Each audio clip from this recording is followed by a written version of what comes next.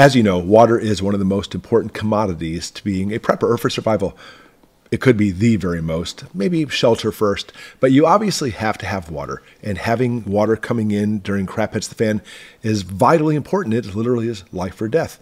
And you can't depend on city water. It may shut down. You can't depend on your well. You have no idea what's going to happen. Maybe you don't even have like a creek or a stream nearby. What do?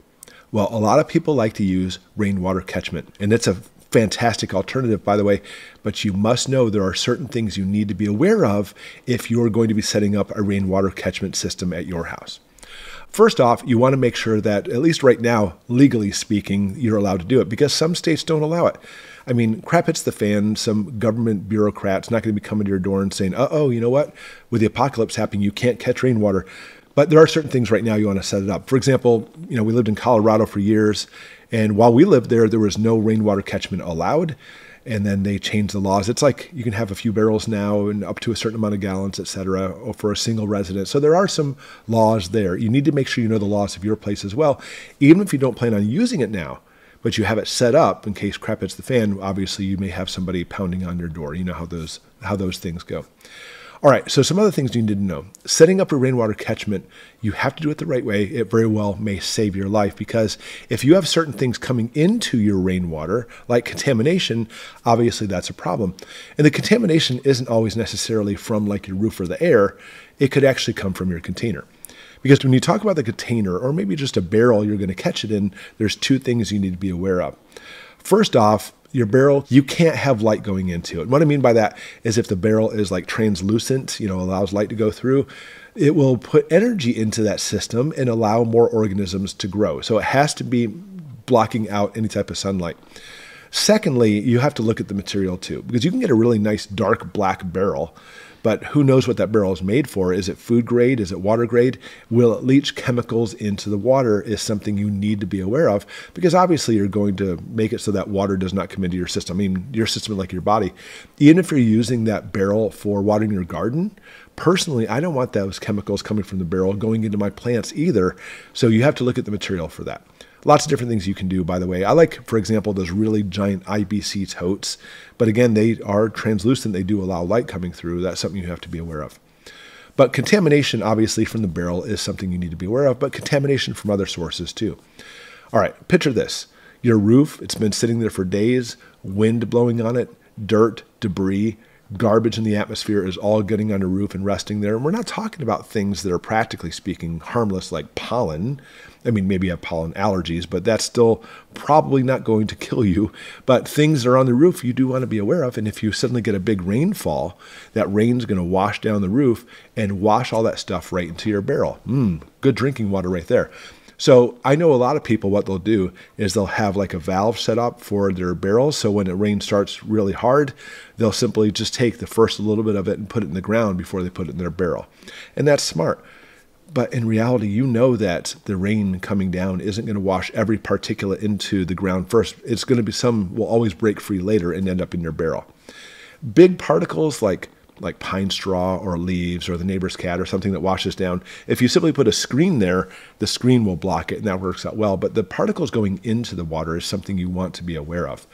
Again, they may not be toxic, but they might be. You never know. And that's just stuff from your roof, because the second way contamination may end up in your barrel is the atmosphere itself. The atmosphere is full of all kinds of craziness. We see that the government's putting stuff in the atmosphere at times, and when the rain comes down, it literally washes the atmosphere, puts it on your roof, and puts it right in your barrel, in your drinking water, so to speak. Now, if you are using your barrel for your garden only, I mean, the rain's hitting your garden too, so how much chemical difference is it catching it in the barrel, then putting it in the garden? Probably not much. But if you're going to be drinking that, you want to be able to treat that water. And I don't mean treat that water specifically for big debris or treat it for even just bacterial agents. That's something too. Bacterial agents are easy. You can use those little tablets. You can use some bleach and stuff in there. No, it's the chemicals we have to worry about. And there are no chemical treatment liquids or drops you put in that water that's going to stop chemicals from coming into your barrel drinking water. Keep that in mind. So you're going to have some kind of filtration system.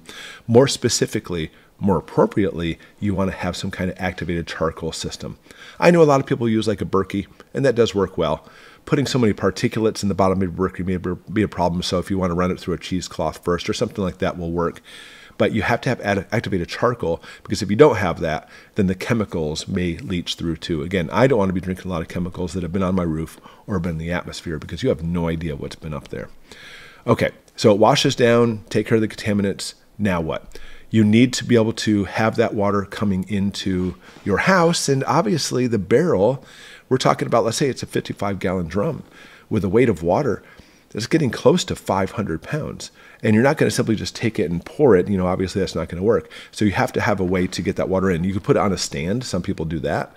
Just make sure the stand's able to hold 500 pounds, and then simply just put a little spigot in the bottom. However, you can also get a siphon pump. Like in this picture right here, you can see Augason Farms sells a whole setup. This is not for rainwater catchment. This is simply just for water. And here you'll see it has a siphon pump on top. But notice, look at this. It also has specifically chemicals to treat it. And again, those chemicals are really good to inactivate it. So bacterial agents won't be in your water, which is good, but it will not stop chemicals. On that same note, I want you to understand, when we talk about chemicals being in there, let's talk about fallout for just a second. Fallout having a consistency of sand or glass. If it goes into a body of water, it'll fall down to in the body of water, which is great.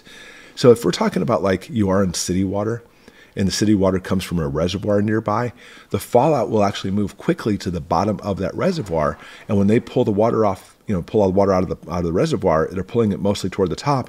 And so often you'll have, after a nuclear event, the fallout going in the water is not going to actually make that water, like in an emergency, you can drink it. It's not a problem. In fact, the news, not the news, but like the alerts will tell you if it's okay to drink the water or not. But what about your barrel? Let's say you have some fallout on the roof, and the rain comes down and washes that fallout into the barrel. Can you drink the water? It's dangerous. I mean, here's why. If you're scooping it from the top of the barrel, there's a 99.9% chance there's nothing in that water, probably even greater. The water is going to be fine. The water doesn't turn, practically speaking, radioactive. It does become heavy water in small amounts, but that's nothing to worry about. And since the fallout falls to the bottom, that glass of water will practically, in all intents and purposes, be good. But you standing next to that barrel with that fallout in the bottom, that's really, really bad news. So if you can find a way to make it so if there is fallout, having it so your barrels do not collect that water that takes that fallout in, that's your best bet. Because when the rainwater washes away a lot of that fallout over the next couple weeks, the barrel itself should be good because there's no fallout in the bottom of the barrel. Again, the fallout's not going to turn that barrel radioactive per se. It's just you don't want to stand next to that barrel and catch the water because that radioactivity is going inside of you and you're getting a nice healthy zap from that fallout. And that's obviously something you do not want to have. So keep that in mind when it comes to fallout. All right, again, Augason Farms has a nice unit you can look at. I'll link it below.